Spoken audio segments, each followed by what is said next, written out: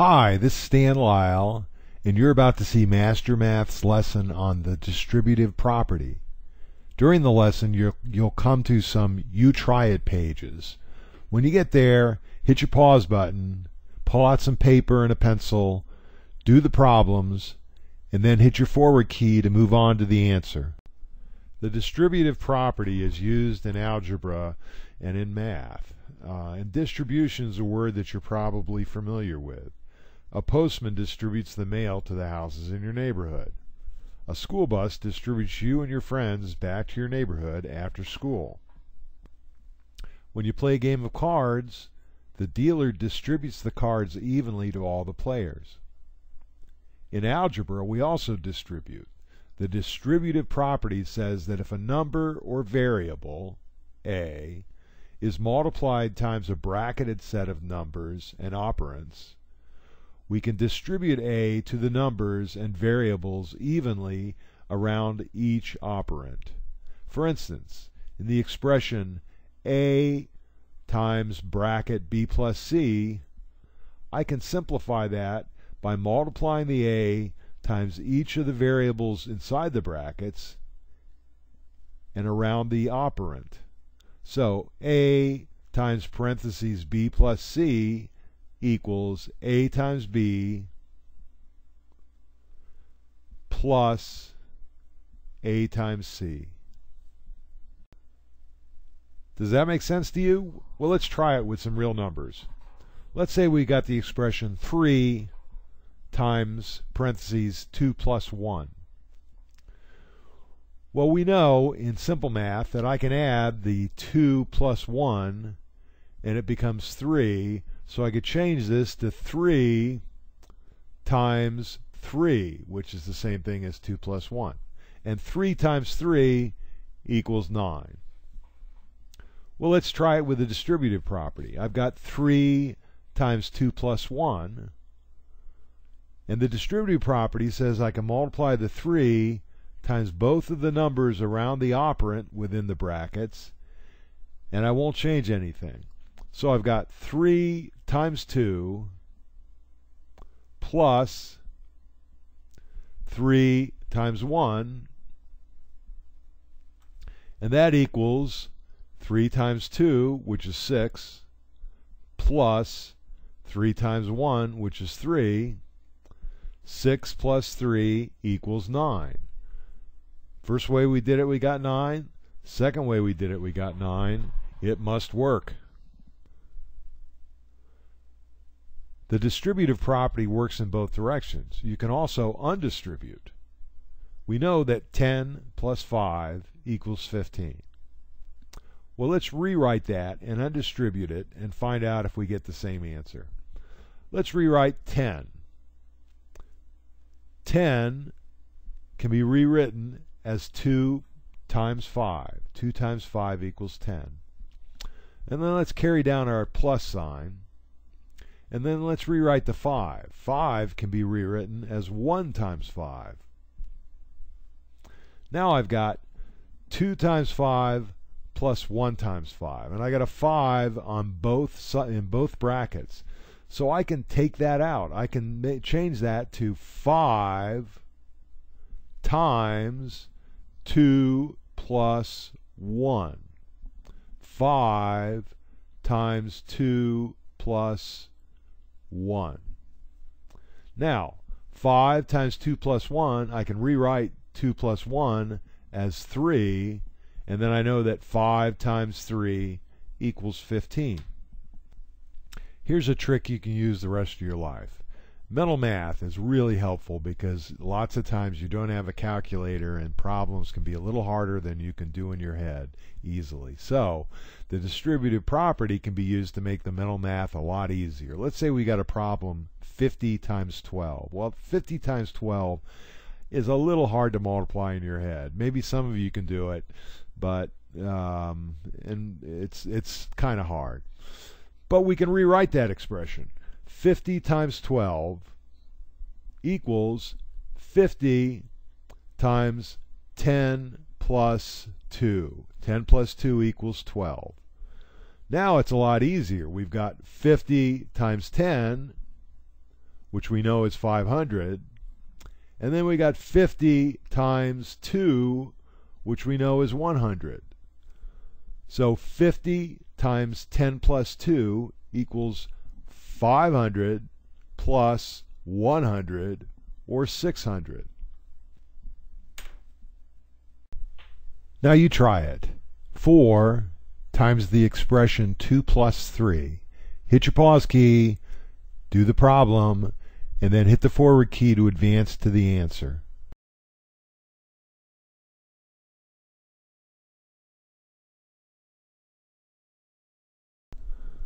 Four times the expression 2 plus 3.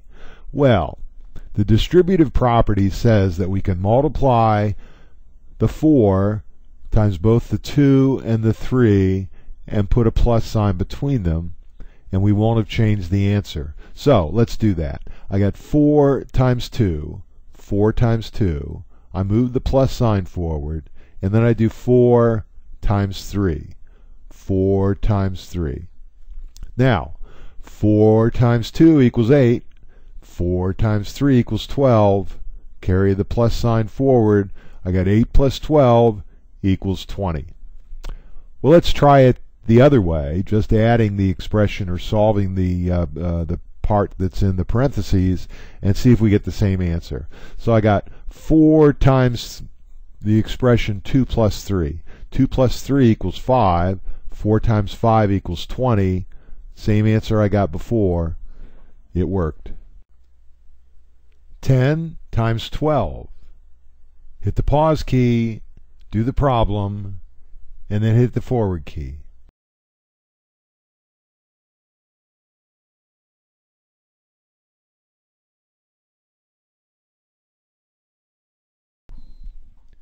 Were you able to do it in your head? I hope so.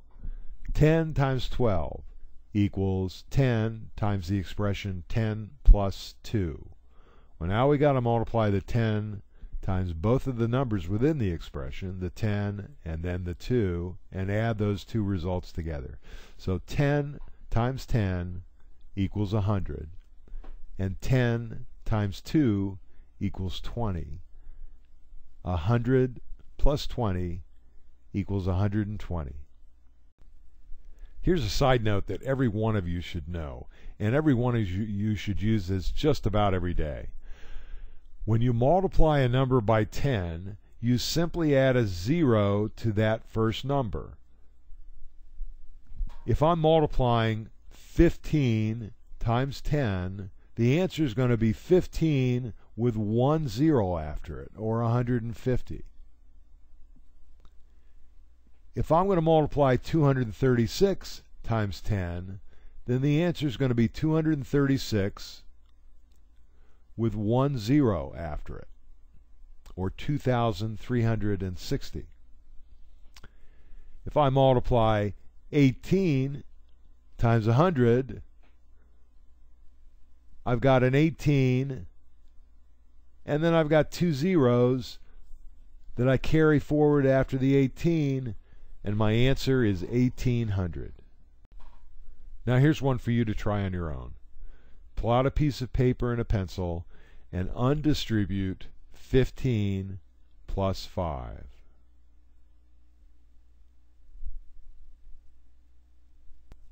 I can rewrite 15 plus 5. The 15 can be rewritten as 3 times 5, because 3 times 5 equals 15. The 5 can be rewritten as 1 times 5, because 1 times 5 equals 5. Now I've got a 5 inside both of the brackets, and I can pull that out and multiply 5 times the expression 3 plus 1. 3 plus 1. Rewrite this expression by undistributing. 3x plus 9. Well, don't get worried. I know that looks a little confusing. Some of you haven't used variables too much, so let me explain. 3x plus 9. The x is referred to as a variable. A variable is a symbol used in algebra to represent an unknown quantity. It's an unknown number. X y, z, a, or any other letter can be used as a variable. So one way to read this would be 3x plus 9, or 3 times some unknown number plus 9. All right, now I think you can do it. 3x plus 9, undistributed. Hit the pause button, do the problem, hit the forward key.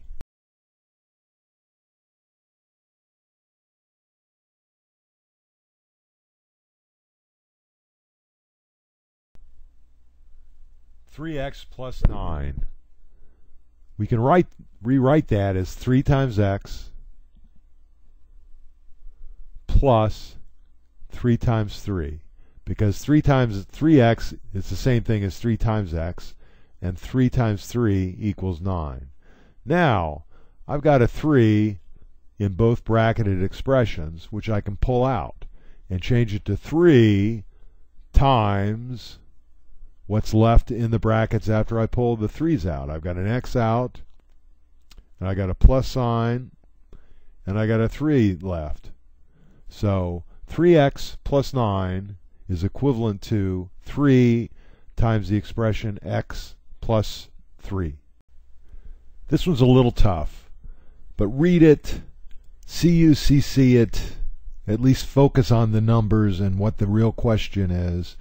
List what you know. You know, for instance, that your mother's age we're going to call M, and you know that your age is 11. List what you know, and then try to convert it into a mathematical expression.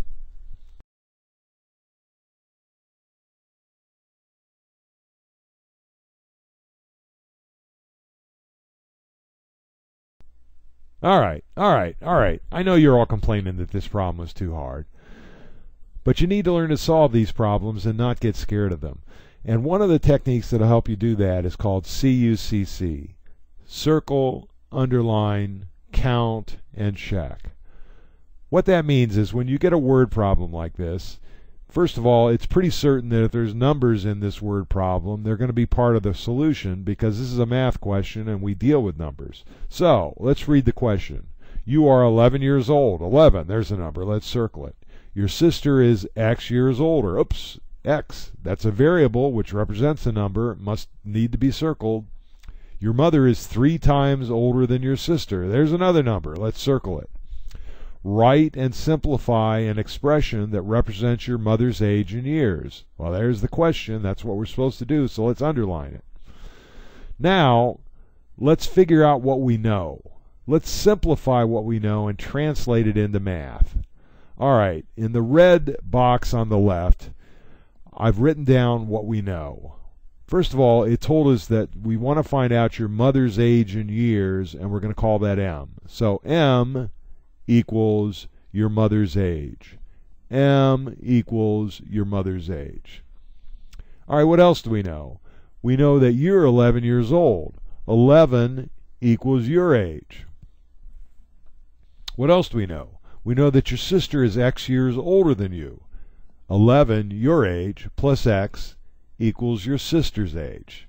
So now we know a bit. We know that M equals your mother's age, 11 is your age, 11 plus X is your sister's age.